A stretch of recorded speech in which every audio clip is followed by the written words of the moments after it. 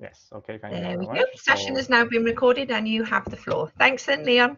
Yes, thanks Debbie for the arrangement. So let me share the screen first. This one, yeah. So I hope all of you actually can see the slides, right? So yes. So I hope all of you can see the slides right now. So so again, thanks everybody joining today's webinar. So and good morning and good afternoon for most of you, and good night for some colleagues in Hong Kong. So I'm Dr. Leon Lei from the University of Hong Kong as a e-learning technologist. I also wear a second hat as a IEEE Hong Kong session education chapter. So IEEE is a corresponding parties in UK would be IET. So more on electrical engineering and technology. So I'm responsible for the education chapter that part. You can get the slides through this link, and feel free to share with to colleagues if need. And my today's sharing will be more on the what we did and what we want to do in the new normal or the next normal from the Asia Pacific perspective. So we will quickly go through some of the things before the pandemic, and then we'll discuss more on during the pandemic and the next normal or the new normal. So in particular, we will focus on two projects. So one is again from support by the IEEE Region 10, that is the Asian Pacific region, empowering teachers. There are some studies, there are some projects from India, Australia, and also Hong Kong. I will quickly go through this. And also another project is funded by Hong Kong UGC. That actually is the government to fund us to do something more after the pandemic, and including in particular is the course and universities training as well as research to understand what we did and how we did and what should we do in later on for the coming years. So that's the outline. Again, so that's the project. So e-teaching for you actually run webinars, conference, and conduct research. We will talk more about this project later on. And this project is actually supported by four universities. So University of Hong Kong, that's where I am. We have also co-wides from City University of Hong Kong, Hong Kong Polytechnic University, as well as Chinese University of Hong Kong. So all four universities. And of course, in Hong Kong, there are actually 8 funded universities. So we have also some colleagues from UST, so University of Science and Technology, Baptist University, Lingnan University, and Education University of Hong Kong.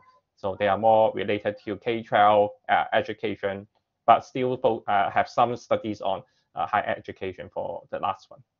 And of course, we have also some around 10 private universities in Hong Kong also. So that's the setting. Okay, so one more page on the situation in Hong Kong. Speaking of the arrangement, actually, we start to have the remote instruction starting from the January 29th from 2020, and then start to have virtual. So that's how we start. And then I will still remember actually the vice president sent me an email to start.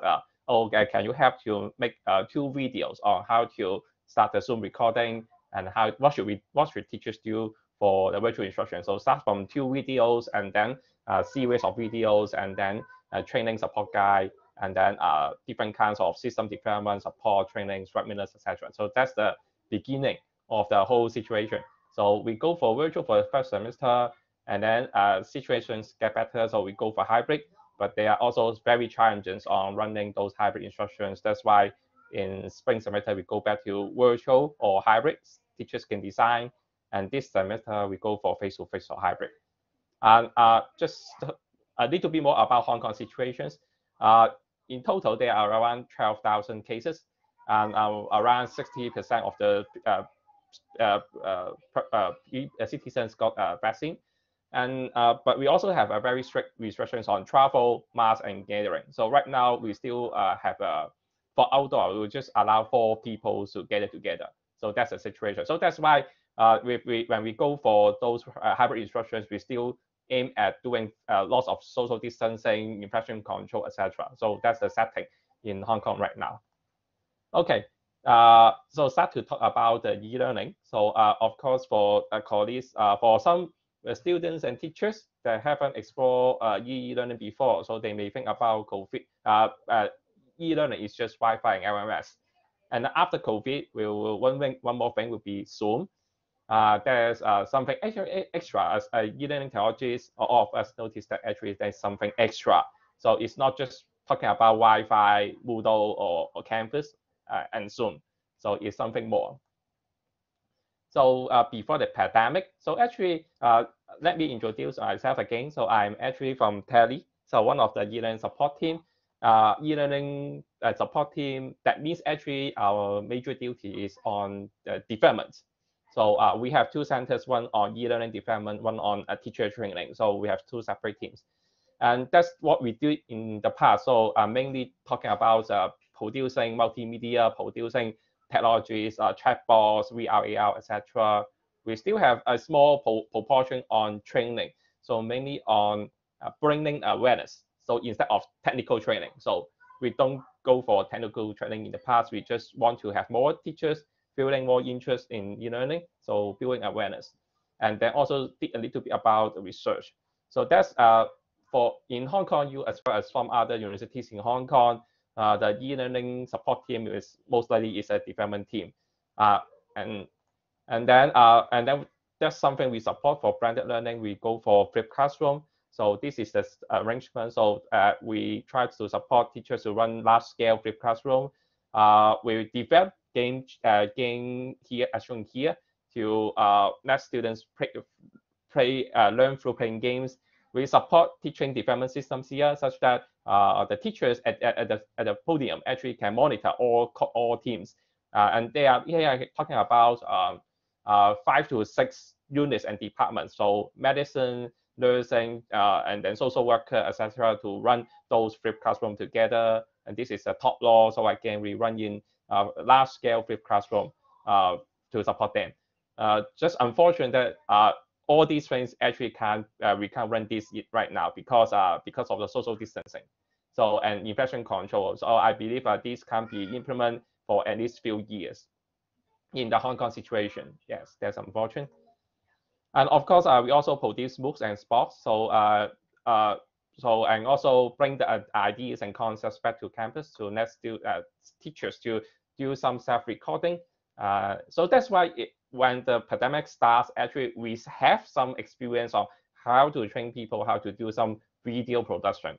And then starting from that point, we talk about more and more things. So that's the situation.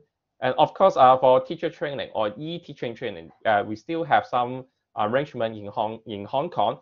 For example, this is the BOAT project. So actually led by Hong Kong Polytechnic University. So Darren, so he's the PI for this project. So again, provide training for cross-U universities and to run those. And eventually, again, is more on awareness, more on producing a more solid development grant proposal, and then hopefully can get some funding or implement directly by teachers. Again, so it's more on awareness, so not on those steps or skills training.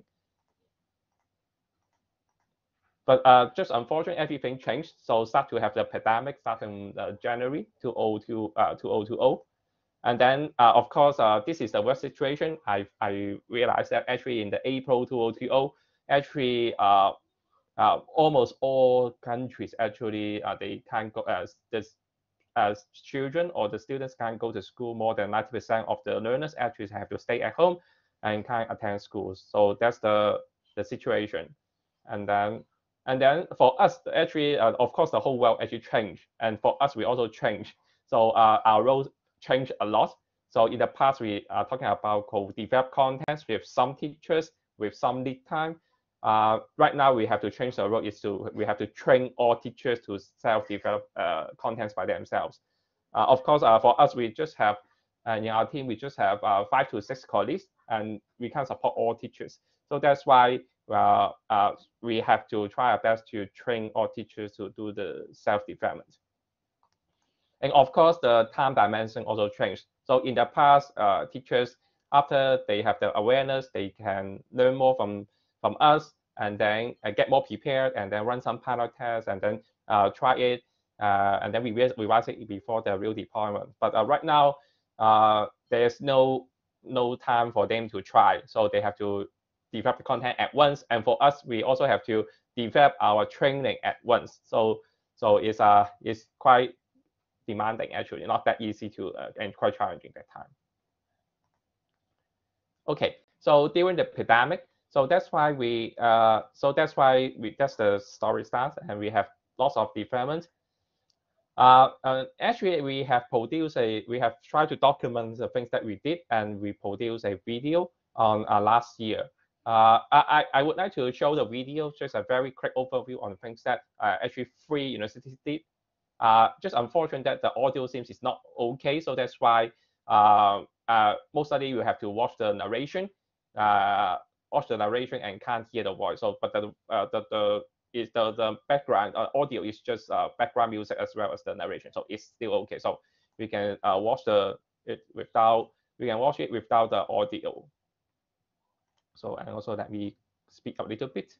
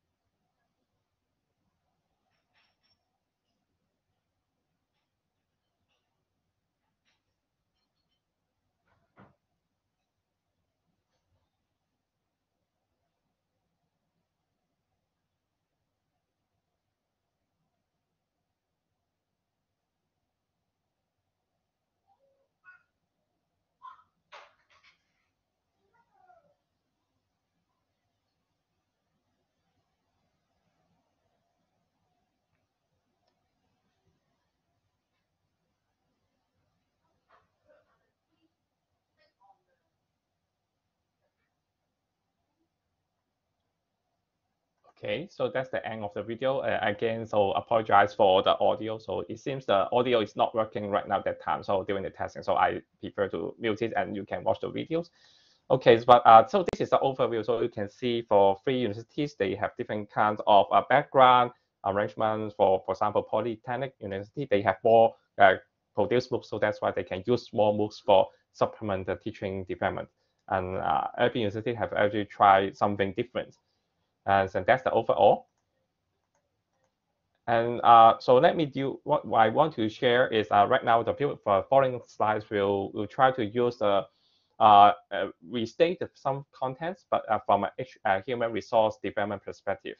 Because in the past, when we are talking about e-learning development, so we are talking about curating. So first about awareness and then curating teachers and then to do the things.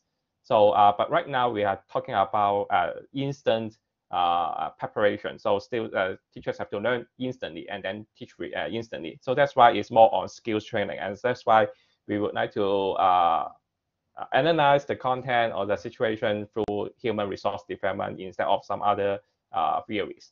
Okay, so that's why in HRD they have 4 pillars on human resource development. The first one is employee development, and in our interpretation will be on trainings, on webinars. Of course, for us, right, for us that time, so we don't need to bring any, we don't need to have any awareness, bring up the awareness, because all the teachers and students are aware that they have to go for online and remote instruction. So that's why we are more on teaching technical skills, and of course, off the job. And then, of course, since we have to support thousands of teachers, so we prefer to have a group. That means from a university level or faculty level training, and as well as self-study. So we produce all the training materials here. And of course, to speed up the learning process, we go for presentation and discussions Q&A at the end. So instead of trying role play or something else, and of course, we go for live, we go for recording, and put everything on YouTube. So here show some of the examples. The first one right at the top, so it's actually talking about the playlist that we have developed, talking about how to learn Camtasia, Zoom, Mentimeter, etc. And you can see actually the top right, top left corner, you can see even 2 videos on teaching teachers how to do hybrid instructions in the classroom. Because some teachers want, instead of running those webinars or lessons in their office or at home, they want to go to a very familiar place, that is the lecture room, and do the same recording. But they still need to configure how to do the audio recording and the video recording arrangement. So that's why we also produce training videos on this. And a second thing is here, the middle one. So besides training for teachers, we also provide training for students. Although we believe students actually are digital native, they learn everything very fast, but there are still some skills that they haven't explored before. So that's why we have some volunteer interns helping us to develop some videos on tips on online instructions, online learning, how to do collaborative assignments through online environment, and then writing essays through online resources, etc. So this is for for students training, so how to learn online. And then the bottom one is actually the examination system. So actually for Hong Kong U, we actually start to have the online examination system. So since 2019, and then we use it again in 2020, and then several times later on. For ITS, the team that developed this system, they are not that familiar to run to produce those videos. So we are the team to support the infrastructure development team to provide trainings. So it's not talking about trainings just for students. It's also provide trainings for teachers, for invigilators, for proctors, etc. So we have to let them get prepared, because everything is new, nobody have experience. So that's why you have to prepare, support for them. And we run those webinars. It's talking about thousands of 1,000 students or 600 to 800 students joining webinars every time. So it's quite challenging that time. Yes. So we also have to provide trainings before exam and during exam. So they have lots of things to be prepared. So in order to ensure the remote exam is still reliable and also quite smooth. So that's the arrangement. So that's the training part. And of course, the second pillar from HRD theories will be performance support. Actually, another interpretation is the FAQ and then menu to do the things. And of course, for us, we prefer to have the step-by-step. So, and also the purpose, let the colleagues or teachers know. So what's the purpose of having this software, and then what should be the step-by-step process to do certain things. And then, of course, we also have the with tables, with links, etc. So here shows an example of a table. So for example, teachers are very familiar to run those assessments in group activities, but they don't know what can they do for assessments in the remote instruction. So that's why we create some tables, so-called the Bohm's digital taxonomy, and then also listing out the contents they can do. So for example, students can still go for creating wikis, podcasts, videos, etc. And this is something beneficial, and maybe teachers haven't explored before, because in the past they can just do all the group presentations within the classroom, and once the presentation finished, and that's the end. And right now, students have to make videos, clear all the copyrights, upload to YouTube, and share to teachers. And those contents will also be can be shared to the public and beneficial to the public. And here shows the wiki also. So the content once upload to wiki and will be benefiting the whole community. So actually, also students can have the opportunity to learn literacy skills, and that's something teachers haven't explored before when they are in the classroom. So once we go for remote instructions, those teachers start to consider. And of course, different kind of assessments in the remote space or digital space. And we provide some links. So for example, we are talking about more examples and step-by-step instructions on doing certain things. So we have provide extra links for extra content for teachers. And then of course the most of the learners, that means teachers from our perspective, actually fresh learners. They most of them don't know anything about remote instructions. First time they try the Zoom's software. Some of them haven't explore Moodle system or the LMS before. So that's something that's really new to them, and we have to teach them in a baby step.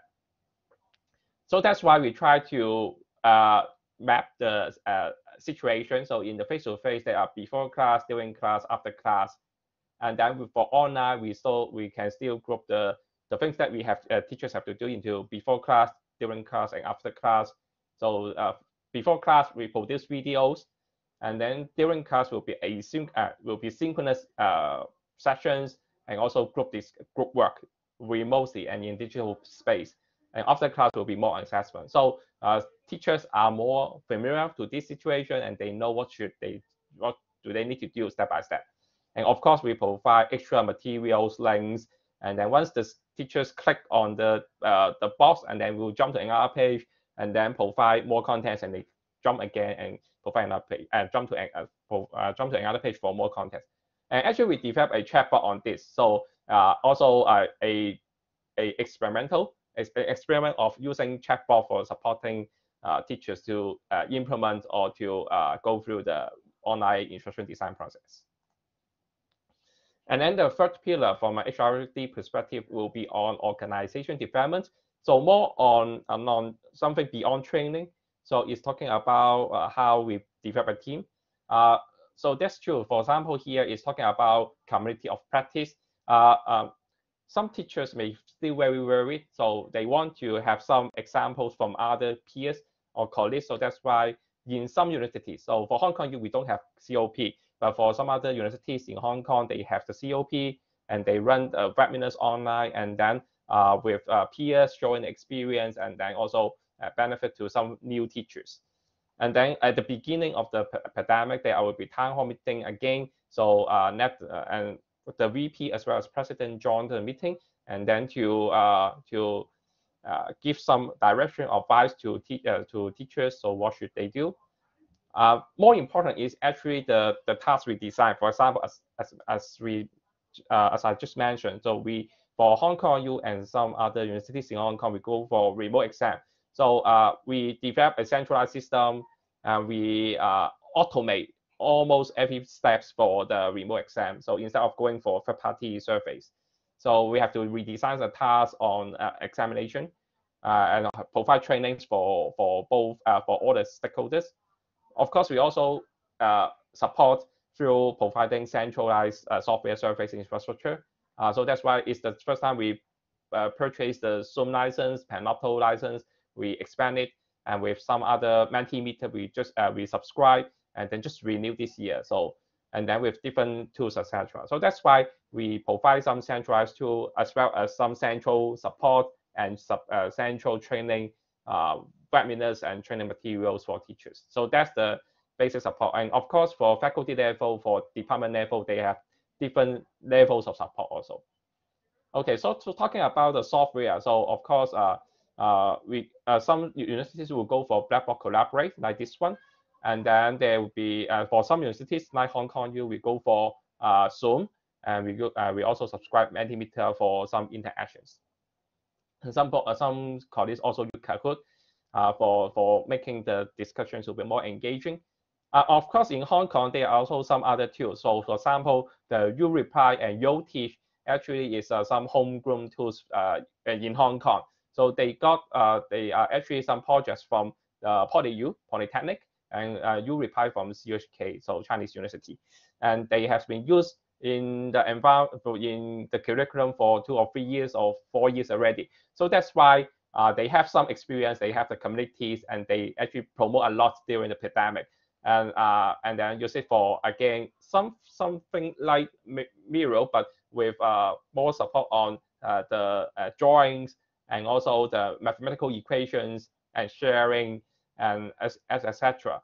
So of course, this is the Hong Kong situation. In mainland China, they will have another set of tools. So so from Baidu and also Tencent and some other companies. And of course for Japan, they will have different kinds of tools. So they will go for another concept of tools, and also in Taiwan they will go for Google Surface most likely. Yes. So actually, different countries in this Asian Pacific region, they have their homegrown tools, and also with the support of homegrown tools, as well as some more popular tools around the world, and then to do the remote instruction. And of course, there are some, the last pillar will be career development. So of course, this is unfortunate that actually all teachers are actually we're hurrying, so making the contents, etc. So that's why most of them can't go for some career development. But actually, every university actually provide grants and awards for recognizing colleagues, the effort, as well as provide grants for some tailor-made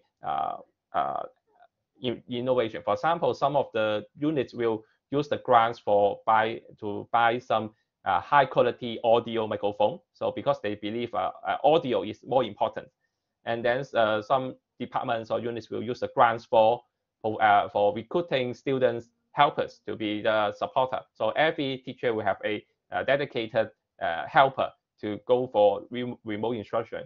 So every units and teams actually use the grants for different purpose. And of course, for example, this is from CHK, from Chinese University. They go for remote on. In the past they do this kind of robot curriculum through face-to-face discussions, but they have to go for remote lab right now. So you can see right here. So that's the training part.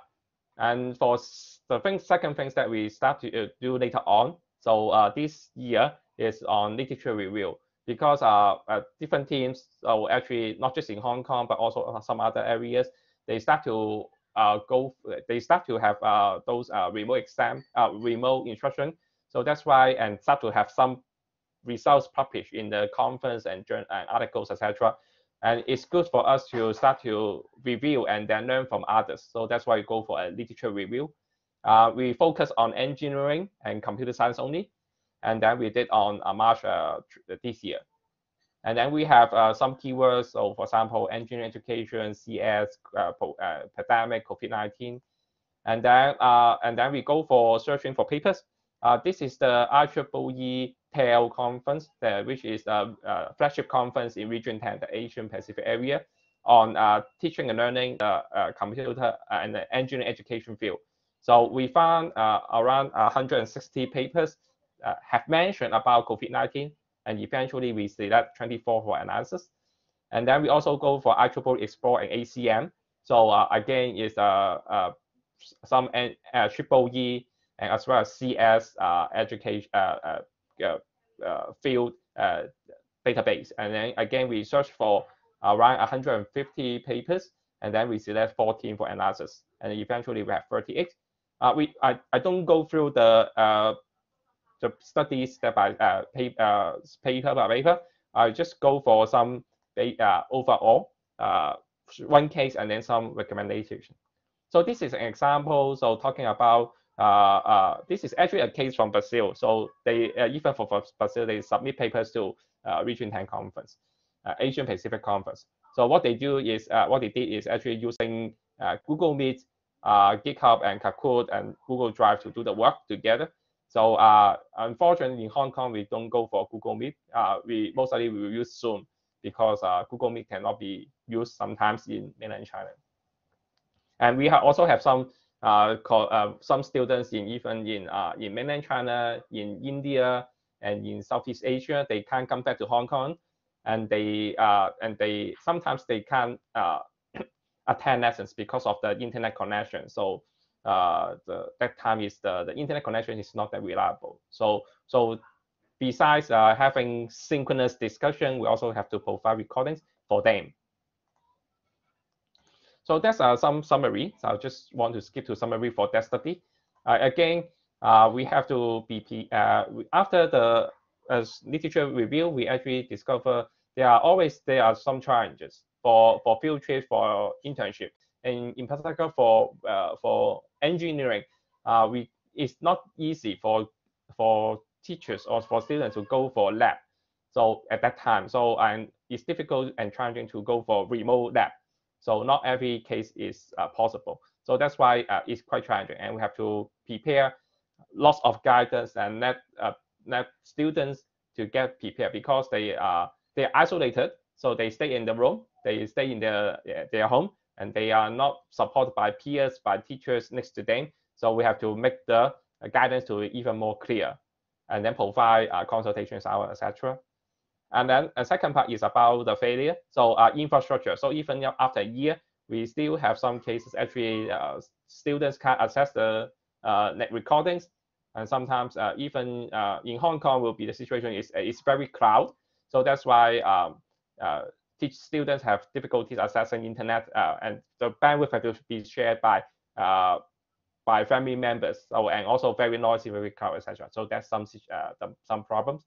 And we have to ensure the content can be accessed by everybody. And you have to understand that students have some difficulties. So we have to support them and also maintain the motivation and engagement.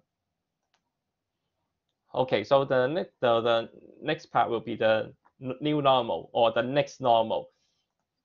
So after 2 years of experimentation, so almost 2 years, and then we go back to a more better situation. So that's why we for some universities in Hong Kong, we start to go back to face-to-face again. But of course, with the classroom setting is already different. So we have to go for social distancing. The capacity have to be changed from 50% to 70% around that. And we can go for those very close interactions and very for flipped classrooms, there are lots of limitations. So although we are going to the normal, but it's actually the new normal is different from the old normal already.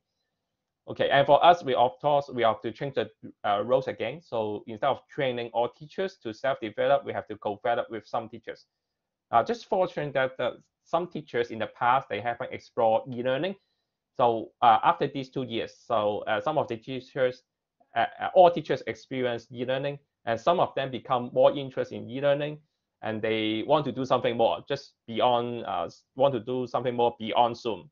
So that's why they will approach us or approach some other developers to do further development. And of course, actually the government also identify and discover there's something opportunity. So that's why they also offer a special grant on virtual teaching and learning development. So around 15 million pounds for 8 universities to do the development. And then this big funding shared by 8 universities and they have to do conduct or run those projects on 4 areas. So first is quality assurance, governance assessment, so make sure the virtual instruction is up to standard. Second will be the interactions between content, between teachers, between students. So the interactions, more on interactions. The third will be on platforms and facilities for long-term development. We will also share some examples later on. And then the last will be on skills-based training. So more on how can we train doctors or nurses or medical school colleagues or students or engineering school colleagues or students to learn the skills. So this is something challenging in virtual instruction, and there are some projects on this. And of course, there are also the government also requires some of the projects to be cross university. So that's why we have the ICA, and e-teaching for you. This project is actually one of the ICA projects. And of course, so every universities have their own priorities and projects. I would like to show two examples here. So the first from University of Hong Kong. So we run those, again, quality assurance on data governance and privacy from law professors and teachers. And we also have the e-teaching for you, so to ensure every teachers get more prepared to do virtual instructions. And of course, we also run those e-teaching for you as well as IDA. So this is the IDA I would like to talk a little bit. So as I mentioned, there are some teachers. So in the past, they haven't heard about e-learning. After 2 years, they experience it, and what they know is just Zoom, but they want to try something more. But the situation is they are not well prepared to do the project proposal writing. So sometimes because they just know something about Zoom, but they know nothing about e-learning. So that's why we have offer a IDEA scheme, and then we work with them instead of asking them to write proposals. Maybe I can use this next page for instruction. Yeah. Okay, never mind. So let me talk a little bit more here first. So for IDA, and then they are not that competitive, or they are not that experienced to write teaching proposals, teaching development proposals. That's why we work with them to develop the content together. So we will talk about more about this later on. And of course, we also have the infrastructure on more on providing feedback to students on multimedia. So the Fox system and the DES system both are on VR environment, as well as the video platform, but with more feedback functions embedded on it. And of course, from Hong Kong Baptist University, they did something similar, and they work on something similar. So on assessment, on exam, on virtual field trip, and learning ethics. So you can check this link for more details. Okay, so besides the UGC, besides the government, so actually IEEE and also some other associations, for example, I know even in chemistry education, they have also this kind of support and initiative on actually fund some projects on capacity building. So that's just to know more about virtual instructions and provide high quality engineering education for students. So they launched 2 schemes this year. So one is the capacity building, and another one is the regional local initiatives. And these 2 projects and schemes are more on helping teachers to have a global best practice in education.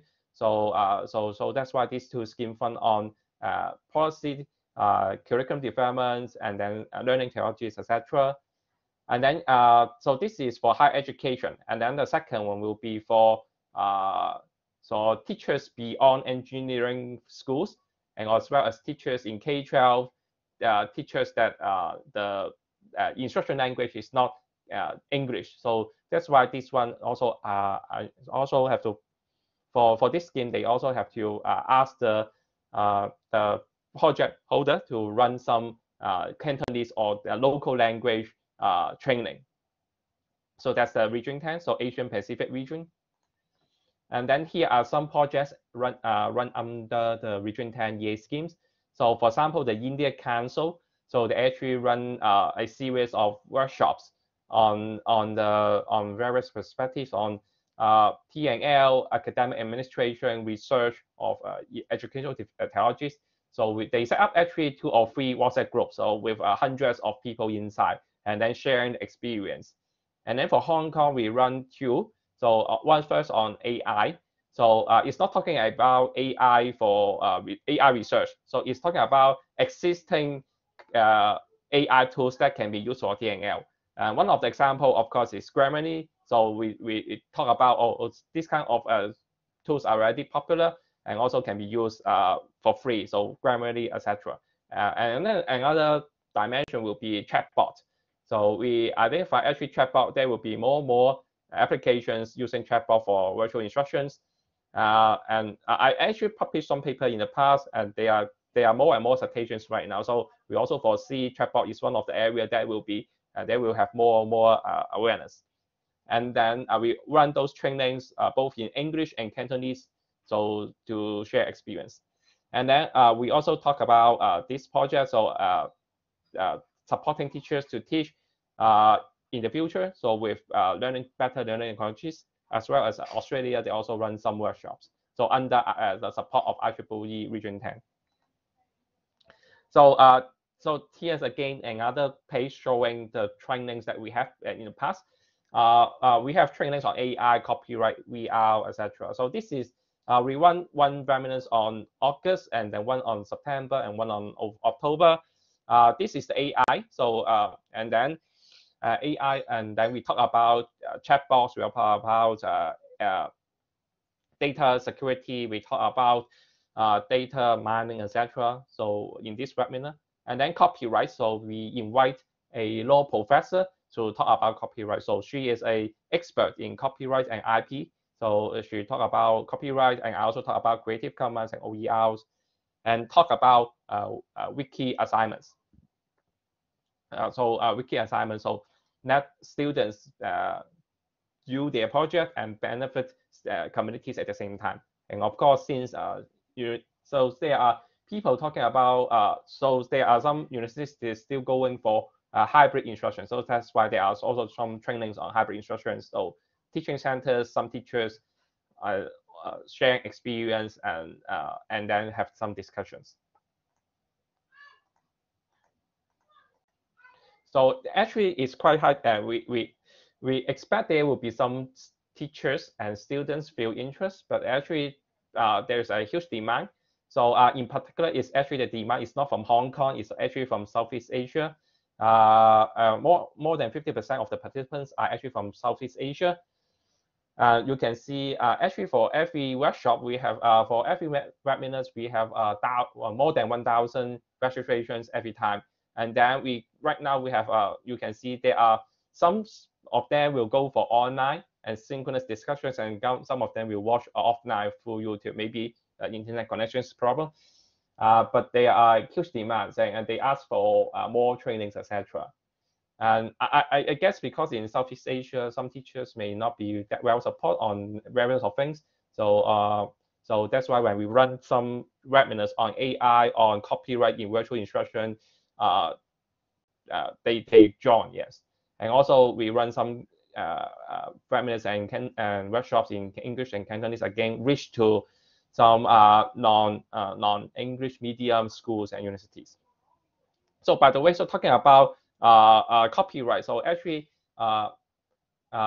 there are some more different kind of issues on copyright in virtual instruction, because in the past in Hong Kong, we can actually use all kinds of contents within the classroom, within the schools.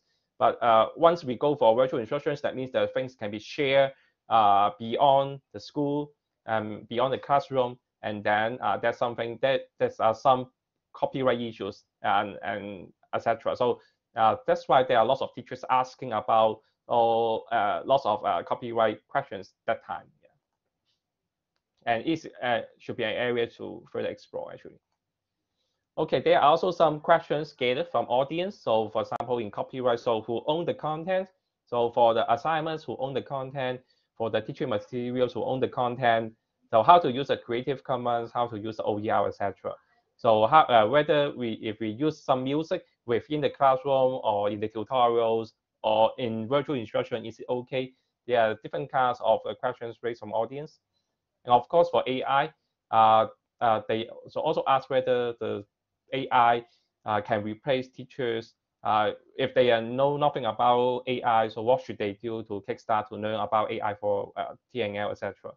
So, and whether teachers and students can understand the insights generated by AI, etc. So we try to address these questions in the webinars and as well as the QA session. So yes, and hopefully they learn something about AI and get inspired and then to kickstart to do something. Okay, again, so besides training, we also have research. So that's why the next part will be on the analyzing the e-teaching training strategies across universities. So right now we actually we have invited teaching centers in university teaching centers in Hong Kong, in Singapore, Macau, and likely Japan, and then to have discussions, interviews, understand the context and the strategies, and then we can do a comparative study. And here shows some of the main theme. So whether what did they did and what teachers should do in the future, what kind of competencies they should have for remote instruction, what should we provide? So what kind of training we should provide to support teachers? And then since some stakeholders they don't want to change, but they have to be changed. They have to change. So that's why we also think about whether what kind of mechanism we can use to support still stakeholders to change for in the next stage. So we kickstart the study in August, and then we interview several teachers right now, and hopefully there will be more solid findings after December. And of course, they are because of the VTL funding. So that's why there are lots of projects going right now, and some teams they don't have some good talents, or they can just recruit fresh colleagues to do the work. So that's why we provide some reports to them. So talking about a digital learning instructor, what should be the skills, the prerequisites, the things that they should do, what kind of duties they can do, and some steps on how to do the decision in the e-learning development, how to revise the content, how to inspect the potential issues in the videos, etc. So we provide some documents. Hopefully, we can support different teams and units to have a more up to standard virtual instruction development. And then, of course, we also have some revamp on facilities. So this is the hybrid instruction. So this is some of the lecture rooms. So we have more considerations of running hybrid instructions. So even after the pandemic, there will be some classes that will go for hybrid. So that's why, and even in large classes, so that's why we actually try to revamp the content and revamp the classroom and with better facilities. More important is actually the content is the concept here is contentness. So there will be everything can be try the best to have automate recording through the one button studio. So there's minimal human support. We try to go for those microphone array such that we don't need to pass the mic to students around. So actually the teachers and students can discuss, collab, and through just without a microphone, but there will be some ceiling microphone to gather the voice and the microphone array. And of course, there are some tracking cameras. It seems not that helpful because sometimes the tracking camera will track the students instead of teachers. And so that's why some teams will, instead of having tracking camera, so they have the preset setting for formal. So showing the camera in right hand side of the lecture room, center, left, and the whole room. So that's there are some configurations for every classroom. Okay, so I would like to skip this one, so have some more time. Okay, so as mentioned, actually there are some teachers who are new to e-learning. So they haven't tried e-learning in the past. The experience is only they try e-learning because these 2 years they have to do, and they feel more interest and they want to try something more, and they will approach us to have some further development. So this is one of the examples. So from graduate school. So in graduate school in the past, they will be just classroom discussions, etc. So and then And then later on, they after the pandemic, or actually it's during the summer, they asked us to see whether they can have some virtual tools to support them to do better group discussion. So that's why we work with them, develop the content through the Miro board. And here shows an example with some warm-up exercise, as well as 3 case scenarios, and then discussions at the end, and then a wrap-up video. So let me zoom to check for one of the scenario, which is about authorship. So talking about on the paper, who should be the first author, who should be the corresponding author, etc. So authorship. So you can see this is the scenario, and then the questions, and then ask students, they can form teams virtually, and then go to one boxes, and then do the discussion and write down the argument to support each yes or no, or some other alternatives, choices, or solutions. So actually, you can see students actually discuss through Zoom, but just listening to the audio, and then they will everybody get on the Miro board and then to write on it. And you can see this is a situation, and you can see there are lots of cursors going around. So that means the discussion is very engaging. They're walking around, looking at other peers' comments and arguments, and then respond, etc.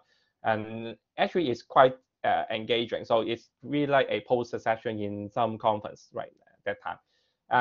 And then through these experiments, actually the graduate school teachers identify, oh, for digital whiteboard, there are some opportunities and flexibility. So in the past, they just stay in the room and have some small group discussions. Right now, they can have documentations, they can post links, they can share videos, they can share figures, draw something, they can look at others' content immediately.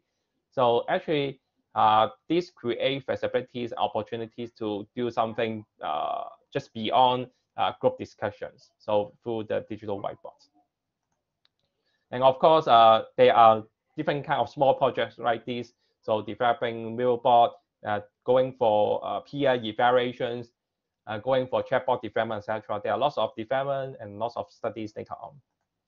And of course, our goal, as I mentioned to colleagues and teachers, so our goal is we develop more quality time through technology. So e-learning is not the goal, but the means. So through technologies, we can have less lecturing, more time for mentoring, and more time for active learning. So that's the end of my sharing. So hopefully we actually address the things that we did in the past during the pandemic and in the new normal, talking about situations not just in Hong Kong, but also in some other countries in Asian Pacific region. And also we want to conduct further studies to understand the e-teaching development in different universities across within the Asian Pacific region. So that's what I want to share. So again, so thanks for listening. So we can still have some time for some QA. Yeah. So see if colleagues have some questions. Yes. So if colleagues have some questions or ideas, so feel free to voice it out or type on the chat room. Yes. Thank you very much for that, Leon. That was really interesting. I can see that Over's just said thanks for the interesting insight. I'm assuming there's no specific questions, I don't think, from participants yet. No, but obviously we will share the recording, and you've made your slides available as well, haven't you? Which is really helpful. So if people have chance to go back and have another look at it, then oh, that's great. Thanks for sharing them again. If there are anything, you've put your contact details on the slide. If there is anything, if anybody does have any further questions, have you? Yes, yeah. So okay. All right then. Okay, it looks as if we may have a very late participant perhaps coming in who may have had difficulty with the time zone. Yeah. So yeah, maybe some Hong Kong colleagues, they thought 8:30 is 8 hours the difference, but actually it's a 7 hours difference. Yeah. Oh, bless. Well, yeah, as we were saying earlier on, there was a bit of confusion about that, wasn't there? So yeah, not to worry. At least it's recorded, so they'll be able to see your presentation. Okay, so I think then on that note, if there's no other questions or comments, I'd just like to thank you very much for coming and giving us this this CPD webinar. This series has been really, really popular, so thank you for your time. It's much appreciated, and thank you to our participants as well for making the time and coming along today. I hope you found that very helpful. Hello to anybody that's just joining us now, and I'm really sorry, but it seems to be there maybe it's a disparity in the time zone, but I shall stop recording now and then just come back to you quickly.